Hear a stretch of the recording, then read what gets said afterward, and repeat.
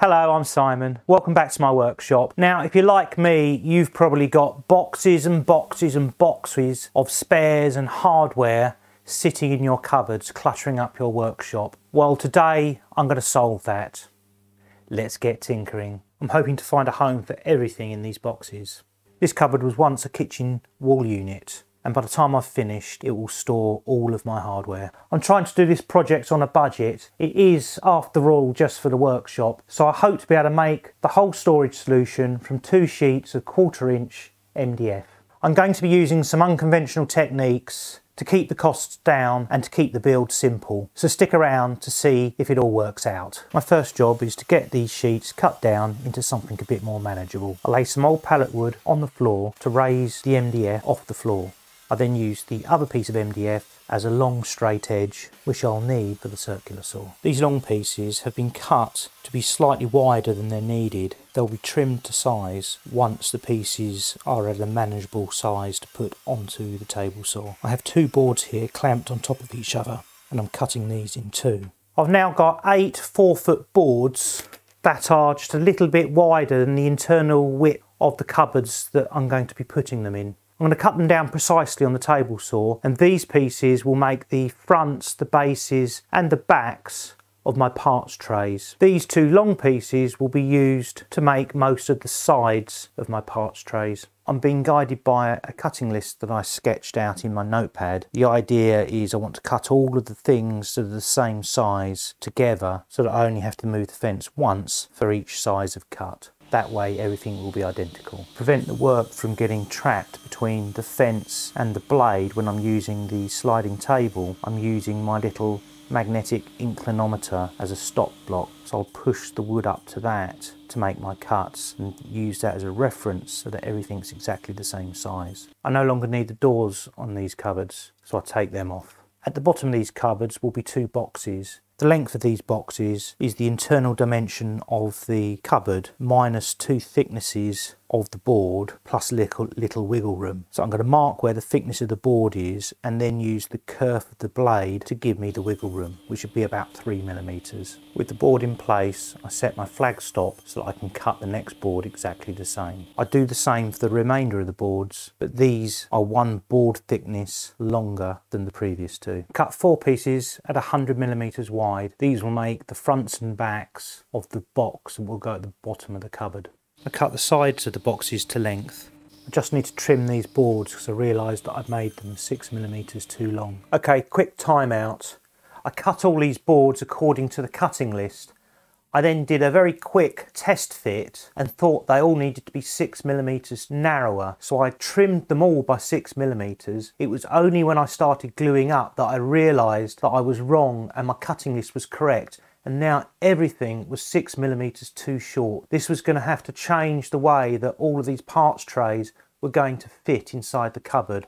It's a bit of a disappointment, and I think it shows that when something's slightly wrong and you think you know best when you're cutting, actually doing the job, that sometimes you're not. And it's worth just stepping back and having a think, why are my drawings different to what I think I need to do? We've all done it. Me too many times. The boxes and parts trays will be made mainly using dado joints, so I set the blade to 3mm, that's half the thickness of the board, and using a scrap of the same board against the fence, I set the fence to the correct distance for the first cut. I make this cut for all the boards. I then swap out the spacer for my most used jig, a thin strip which is the same thickness as the kerf of the table saw blade, and make a second cut on each board. I now just need to position the fence to remove this central piece.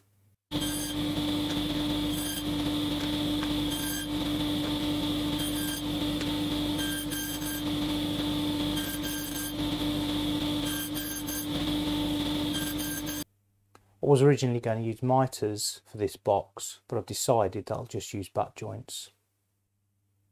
So I added these little strengthening bars in the corners. This triples the surface area of glue on these butt joints, so should significantly increase the strength. Now, anyone that's seen my video on the strength of butt joints will know what I'm going to do next, and you'll know how much difference it makes. Just going to add some CA glue to the end grain here. This isn't to strengthen the glue joint, it's to strengthen the material.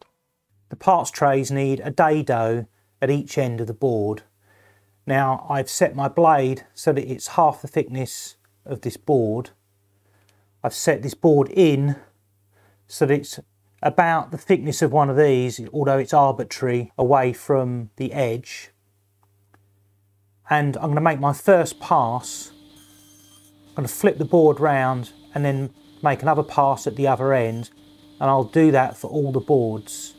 Once I've done that, I'll then take this out, replace it with this, which is the thickness of the kerf, push that there, slide this in, and then take another pass, and then that'll leave me with a thin strip that I can manually adjust this to remove that thin strip, and then I'll have nice dados in all the boards. I've got 20 odd of these to make, so let's get cracking. Now all that remains is to cut out the little bit of waste left in the middle.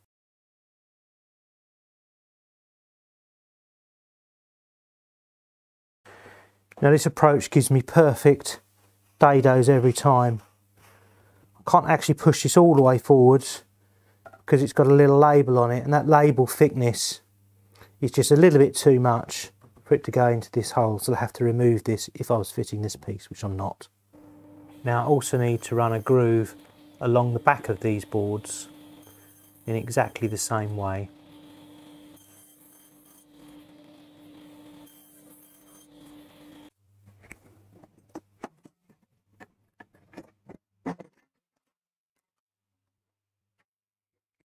I've added a little bit of blue tape just to stop this from falling off and hitting the blade and going flying off. That'll just keep it safe. The blue tape is above the height of this board, so it shouldn't get in the way. I've dry fitted the back and sides of this tray. Now I'm ready for glue up.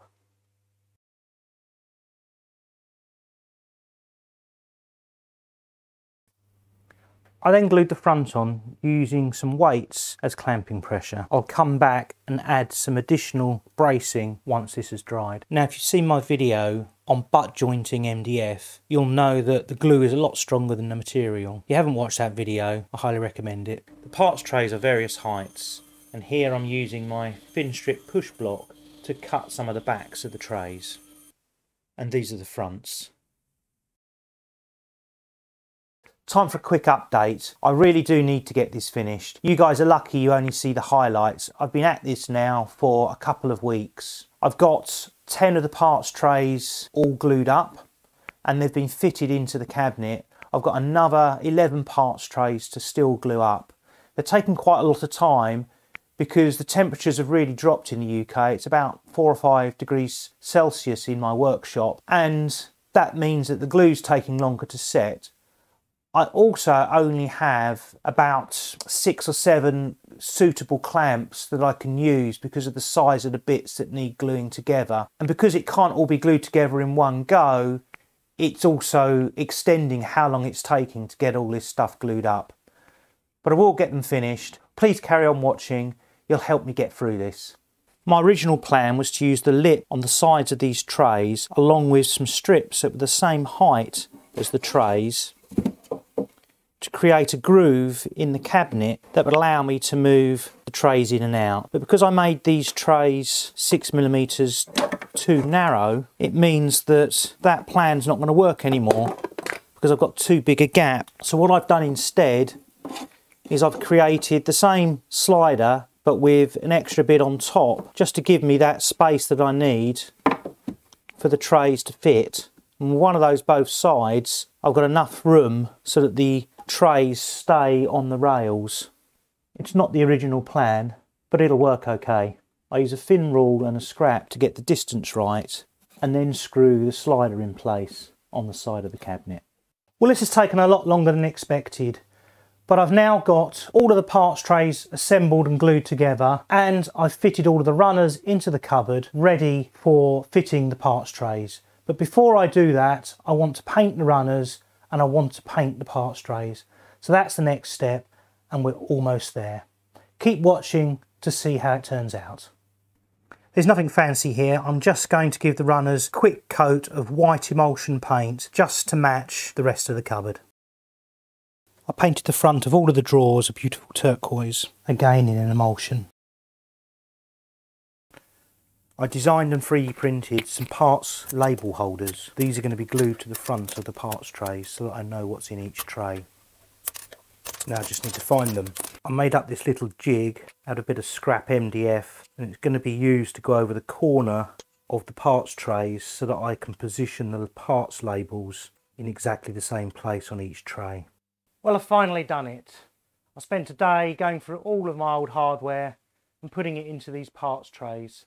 I've yet to build proper inserts for the parts trays so that I can organise everything really easily, and I'm relying on the organisers I had in the boxes that I was using before. But now at least they're only a single layer thick and they're all labelled up, so I know exactly where things are. So it should make life in the workshop a lot easier. I hope you've enjoyed this video. If you have, please remember to subscribe and click the thumbs up, and I'll see you in the next video. Thank you for watching.